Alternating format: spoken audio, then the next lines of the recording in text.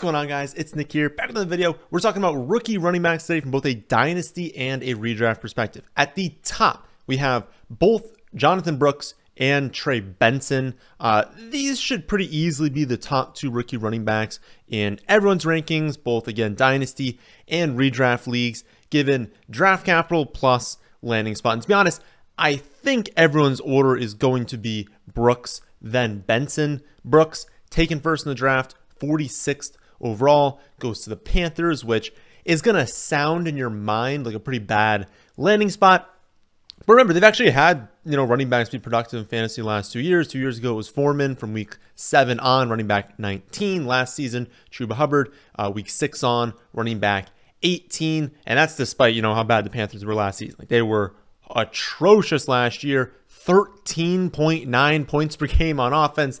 Still had, a mid to low end running back two that they were able to support. Also, new head coach Dave Canales, he's been very, very vocal about the need to run the ball. They're going to go run heavy. They're going to focus on the run game. Goes out, drafts a running back. Like, it just makes a lot of sense here that they're going to use him a lot. Talking about Jonathan Brooks here. He's also talked a decent amount about, how the running back's going to compete for the job. Coaches just say that, right? He's not going to go out there and be like, nope, Miles Sanders, Chuba, you guys are just complete toast. You're not getting touches. And they are going to mix in.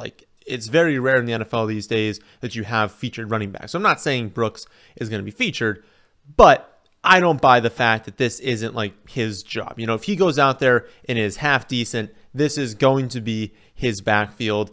They took him as the first running back in the draft class, despite him coming off a torn ACL, which is one thing we do need to keep in the back of our minds, that he is coming off of this injury, that maybe, it takes him a little bit longer into the season to be 100%. But again, I just don't see taking him that early coming off the injury and then going back to Chuba Hubbard for 3.8 yards per carry. It's not like Chuba and Miles Sanders have shown us a ton these last few seasons.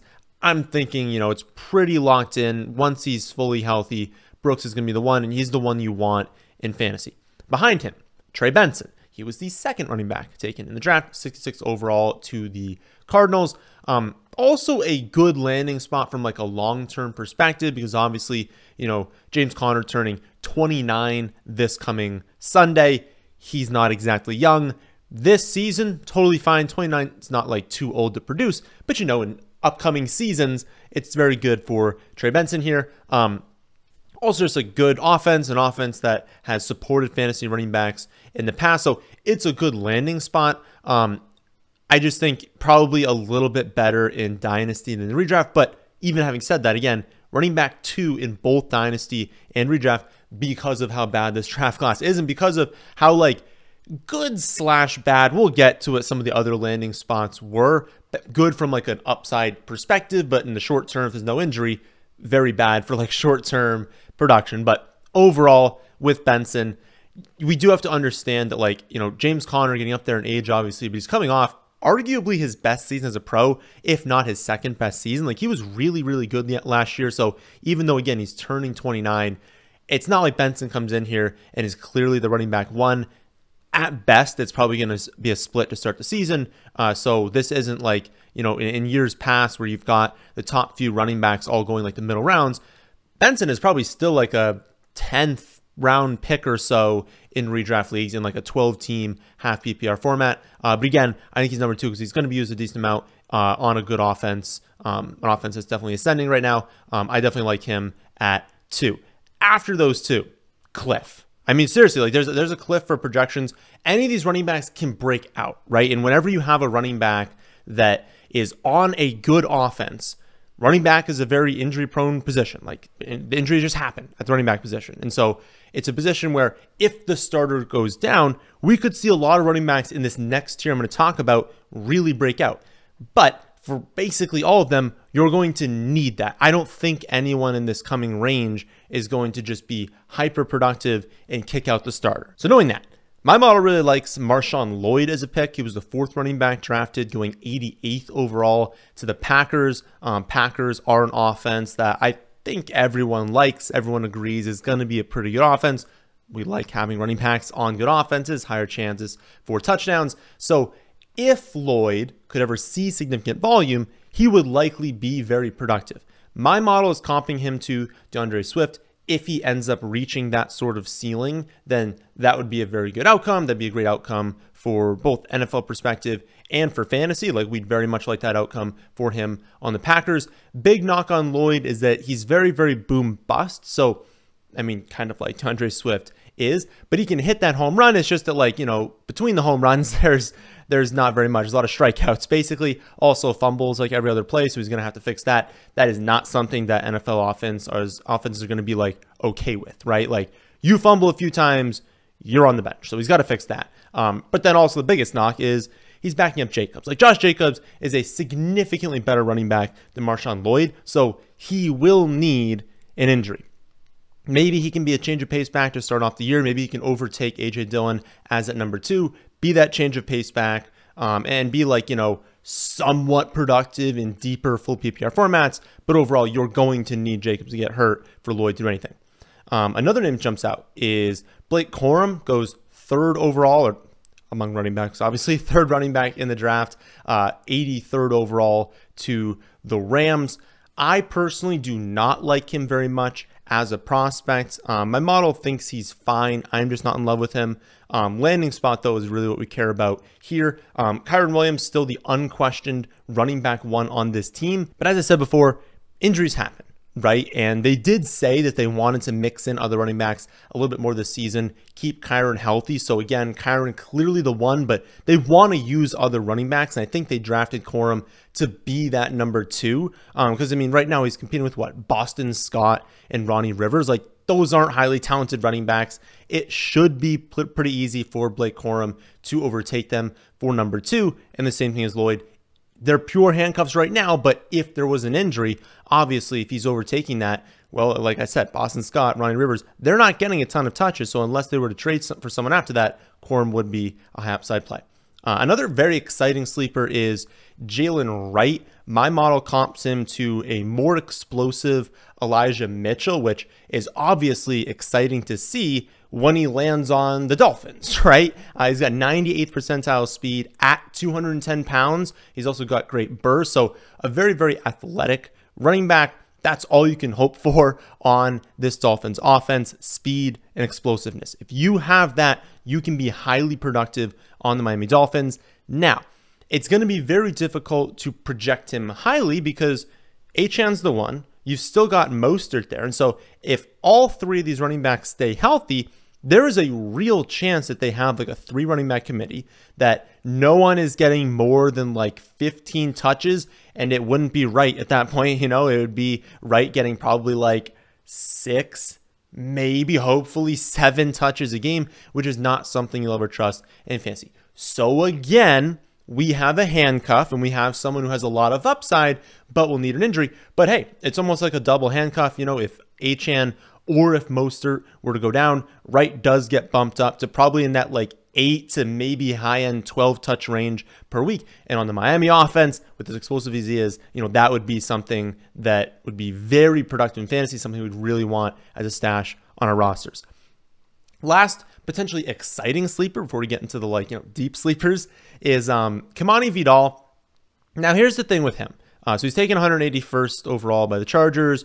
Obviously, you see Chargers, you see the press conferences where they're like hyping him up a bunch. It's very easy to get excited about that. My issue is it's too easy. Like, it's too easy to be like, oh, you know, Chargers running back in the draft, they're going to go run heavy. It seems like, you know, he's a guy that they really, really believe in. You've got Dobbins on the team that can never stay healthy. You've got Gus being like, what? I mean, he's close to 30 years old at this point. Don't quote me on that one, but Gus is getting up there in age. Like, it's very easy to talk yourself into him as a sleeper. And so my guess is, we don't have very accurate ADPs on him recording this May 1st, but my guess is he's going to start climbing, slowly climbing, and he could get into, you know, like the 13th round, the 12th round in redraft leagues.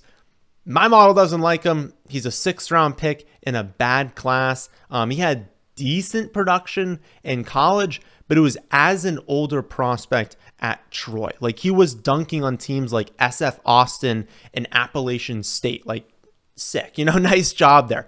44% of his production came in 3 games against trash schools. And the other 11 games, which also included some trash schools, averages under 4.3 yards per carry. So we've got an older 6th-round rookie here who faced very little college competition, doesn't have a great prospect profile. It's just that he lands on the Chargers. And it's in round 6. Like, they didn't spend a 3rd-round pick on him. It was a 6th-round pick. So he can certainly break out. I just think it's probably more of an outlier outcome to think that he's going to overtake Dobbins and Gus and be that running back 1.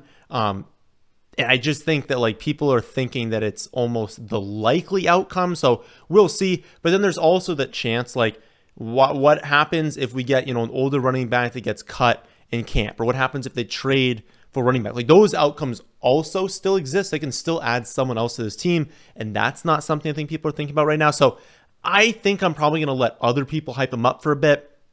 Again, good sleeper, but I think he's going to go a little bit too early in drafts. But like, if you're drafting an Underdog right now and you want to take him in round like 17, 18, by all means do that. That is completely fine to do. My gut says he's going to be hyped a lot earlier than that. So those are the top 6 in my eyes. Everyone else, so any running back I've not mentioned so far, is a deep sleeper. Someone that's going to either need to be like way better than we expect in camp, have a great camp, or maybe someone that's just going to benefit from injuries ahead of them. But like, if anyone's benefiting from injuries, the top 6 are the ones that we'd really be excited about. These guys have a little bit less upside, even if that happens. But top one on the list for me, I would say, is Bucky Irving, just because he has probably the clearest path to touches. Bucks take him 125th overall in the draft, and so he really only needs to beat out Chase Edmonds, Sean Tucker to earn that number 2 role behind Rachaad White, who he's not going to beat out. But if he earns the number 2 role, he's a smaller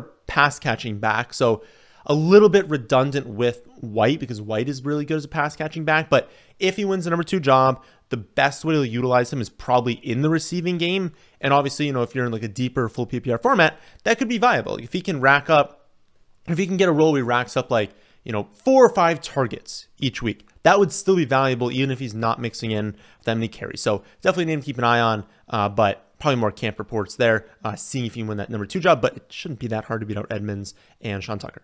Another running back you look at is Ray Davis. He goes 119th overall to the Bills.